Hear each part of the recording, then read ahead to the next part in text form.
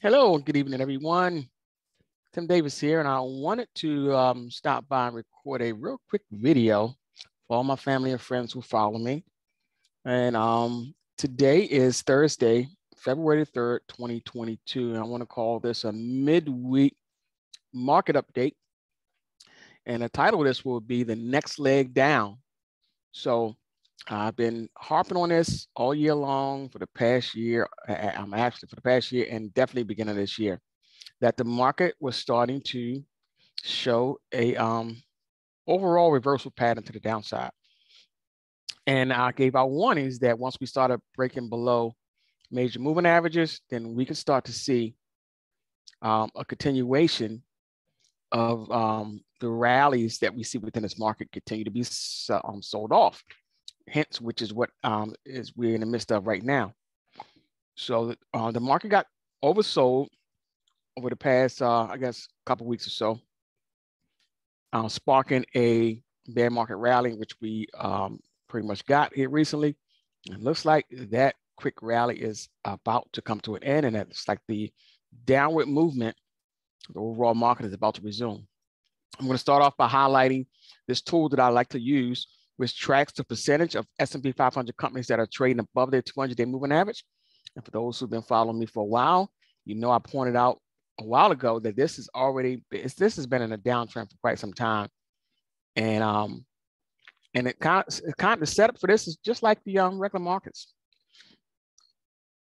And I'm going to show you what I mean by that is that if you look at the overall movement here, this is a daily chart. And what I'm going to point out is that this red line on top now is my 200-day moving average on this daily. So look at price action has remained below the 200-day moving average. Even in this little quick rally here, price failed to get back up to that 200-day. So we've been below the 200-day moving average on this tool for quite some time. It doesn't look like it's ready to give up. So we got to oversold levels. Look at the RSI. RSI dipped well down below the 30 level. Came back up a little bit. Look like it's starting to turn back over right now. Full stochastic like it's ready to possibly turn back over, and the Williams percentage made it back up to the overbought level, and it's like it's starting to turn down. So that's food for thought to give you some type of insight that we could be ready for the next leg down. Also, price action, when it got oversold, or the percentages, when it got oversold, percentages made it back up to the 20-day moving average. And it's like that is where the percentages ran into resistance right at their 20-day. And it's like it's starting to reverse. So for those who've been following me for a while, let me show you guys some history on this particular tool. Stand by 1 second, folks.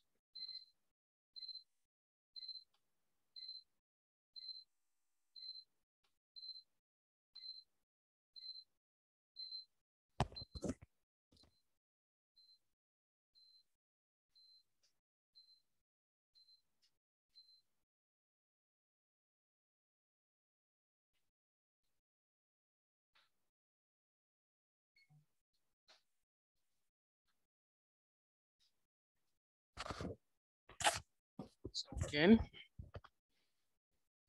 once we made it back up to this level, so we're starting to reverse. Now, let me show you guys some history on this particular tool.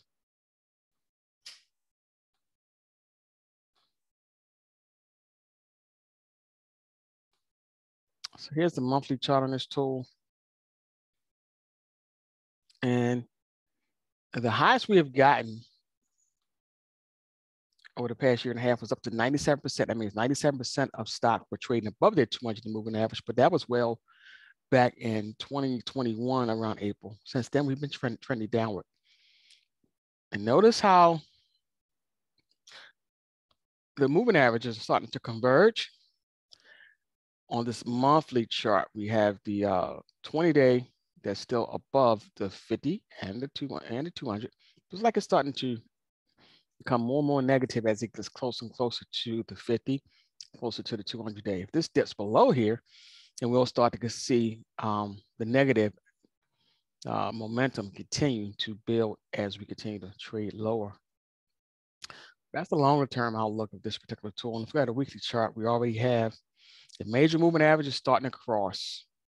So we have the 20-day, it's already crossed below the 200-day on a weekly chart, and looks like the 50-day is ready to do the same. So that is all negative for the overall market. So this is pretty much the breadth of the market, you can say. So we were at 97% of stocks trading above the 200 moving average about a little bit over a year ago. Now we are just about 51%, almost back to 50% again. So that is not a positive sign for the market. It's a negative sign for the market. Now let me show you guys something else. Before I go any further, show you guys a tool that I like to also track that also shows you market breadth.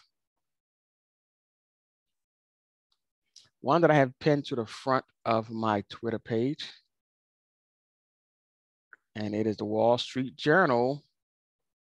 And it's a market tracking tool which tracks the number of companies trading, the number of new highs and new lows we have had. So here is a look at the NASDAQ for today.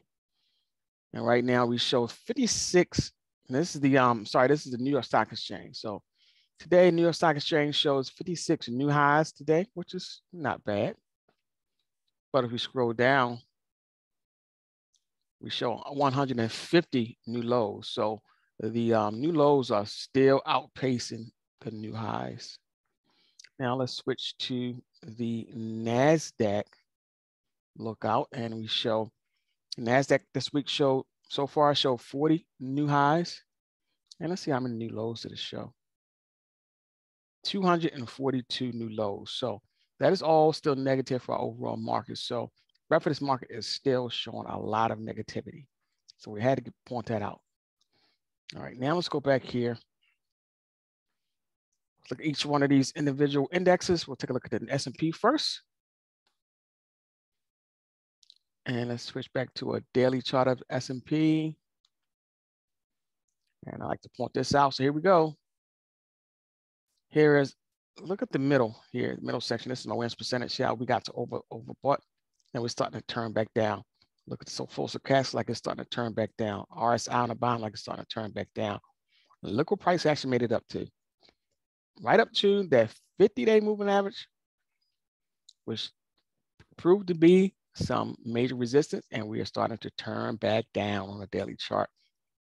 So as we turn back down, this is what I'm looking for, and this is what I believe we could be seeing, is a retest of this here level of support, 42.22 of the S&P. So there's a long way down. If price action price action falls below this 200-day, which is this red line, we could be running down to test that 42.22. And if we break further, look out below because there could be a long way down.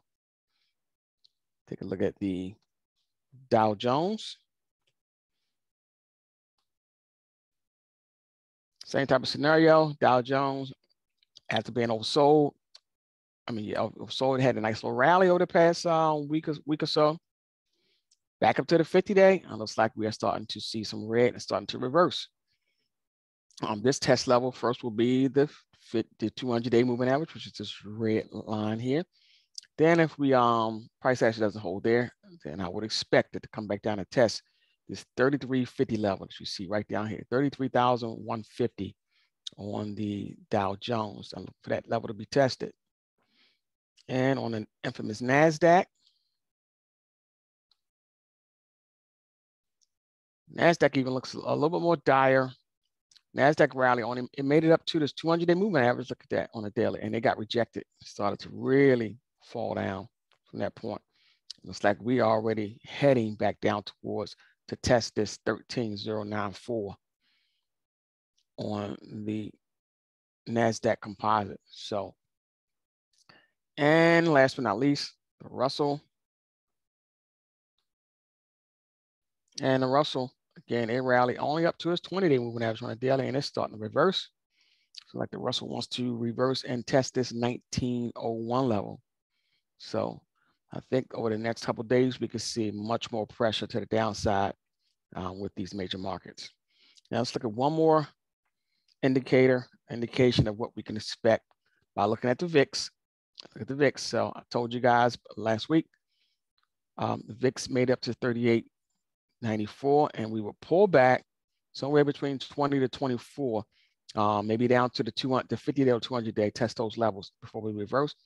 Right down to the T, just made it down to the 50-day moving average and made it just below that just a bit.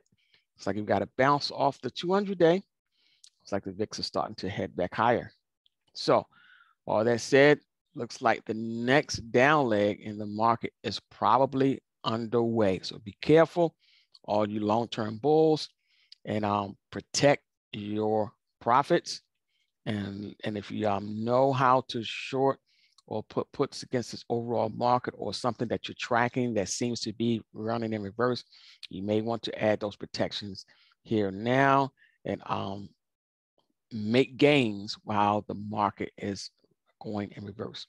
All right, wanted to share that real quick, and I will also be doing a weekend overall market review coming up here in a couple of days. All right, folks, enjoy the rest of your day, enjoy the rest of your week.